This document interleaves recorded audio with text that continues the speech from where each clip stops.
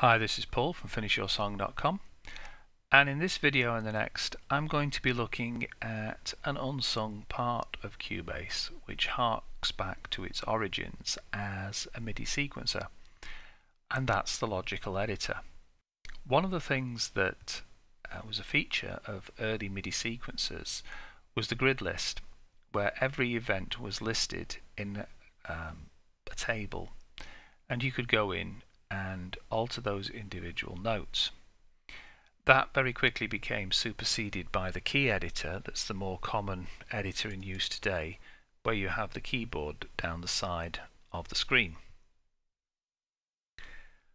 The problem with both the key editor and the grid editor was that you could only deal with one note at a time, and if you had a particular action that you wanted to repeat across your entire MIDI track, you had to go in and do it manually. The purpose of the logical editor is to allow you to set up criteria that you can then apply to the whole track in a single stroke, rather than having to go in and edit every single note that you want to amend. That's the basis of the logical editor. It's one of the few times where I really would recommend reading the manual.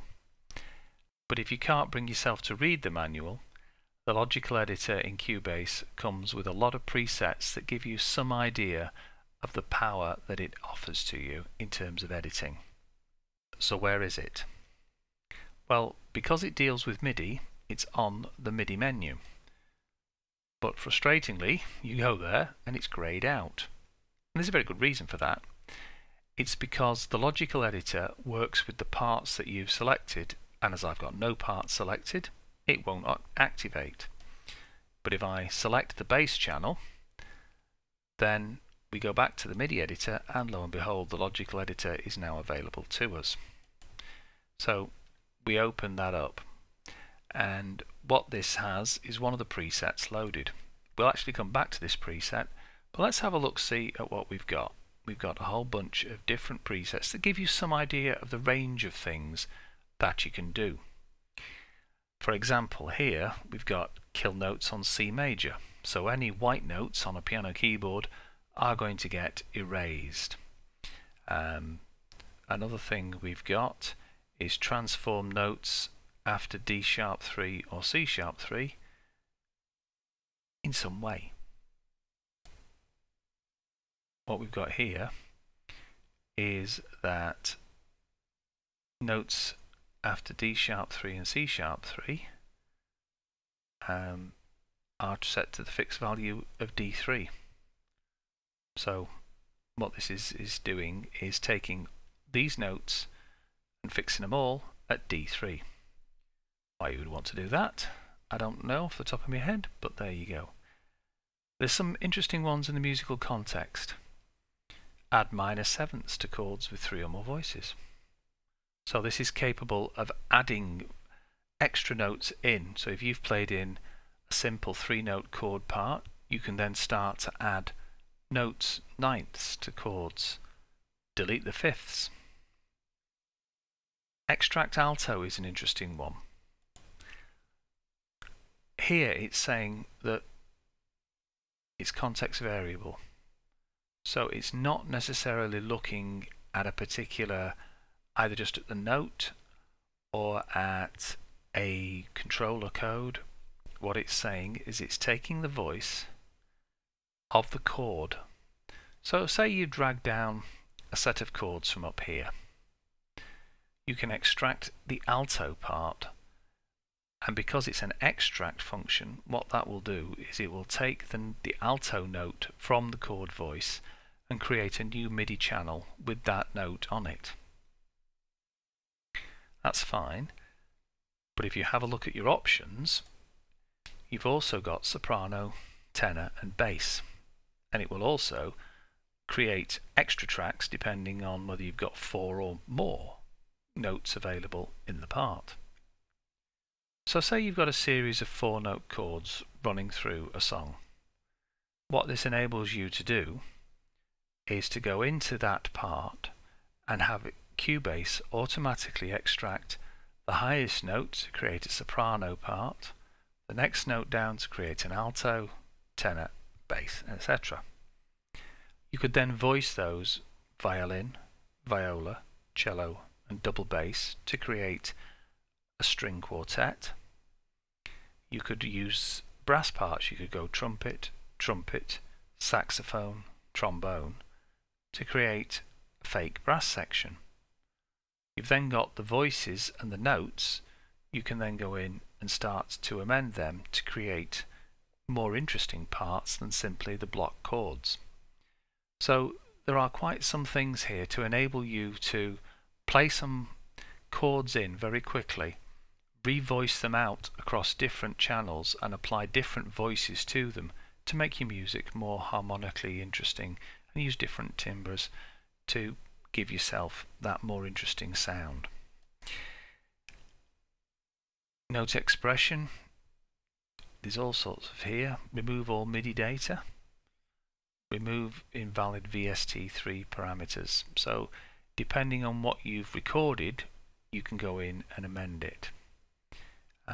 Standard set harks back to the original logical editor set that I was using back in Cubase 3 on the Atari. Fixed velocities, half tempos, random notes, random velocities, and in a future video we'll look at some of the uses of these. But in the meantime, I'm going to go back to that one in the musical context of transpose the lowest pitches. And what this is doing is it's saying take the lowest pitch in the part and any note within 4 notes of it and add 12 to it. Now the lowest pitch, if you actually go into the manual, there's a helpful table here that shows you what the values of parameter 1 and parameter 2 are depending on the event type, and it goes to VST3 events. Primarily you'll be dealing with notes unless you're really into amending your MIDI data, your controller data. So note number and pitch and velocity. We go back here, so anything that's the lowest pitch will get 12 added to it, and it's a transform function. It's worth down here having a look at these. You can have functions that will delete, transform, insert, copy, extract, or just simply select, so that you can say, right, find me all the notes that are within this range and select them, and then you can go in and amend. We're going to leave that on transform. I'm just going to pull this down so you can see the bass part there, and as I click apply you'll be able to see these lowest notes go flying up an octave. So there you go. That's now amended our bass part by transposing the lowest notes up an octave, and we'll just have a quick listen to that and you can hear what it sounds like now.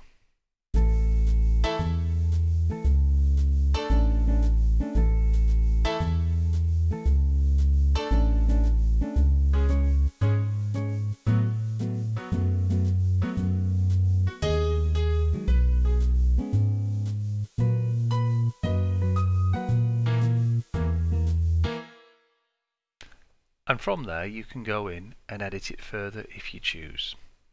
It's an example of how you can use the logical editor to make sweeping changes to your MIDI parts rather than having to go in and manually edit every single note. And a point to bear in mind, when you use the logical editor, it only alters what you've asked it to use. So if you've got a part that's got a good groove and your notes aren't sitting smack bang on the grid, it will not alter that groove. It will simply alter the values you ask it to alter, whereas manually altering the position of a note, you can end up with it snapping onto the grid if you're not careful, and you lose the feel that you've worked so hard in the recording phase to capture. That's it. I hope that has whetted your appetite for having a look at the logical editor, and until next time, you take care of yourselves.